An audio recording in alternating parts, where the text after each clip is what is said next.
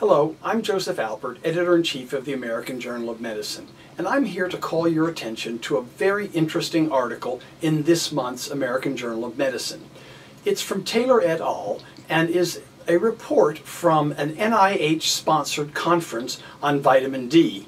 I'm sure I don't have to tell you that vitamin D is one of the hottest topics in medicine today. I hardly see a patient that doesn't ask me, should I be taking additional vitamin D? This group of 20 experts in the field got together and they have come up with answers to 8 of the most pressing questions about vitamin D, its role in disease, and the possibility of overdosing on it and causing significant health problems. It's an important review article done by 20 of the country's leading experts in this area, and I strongly recommend that you read it.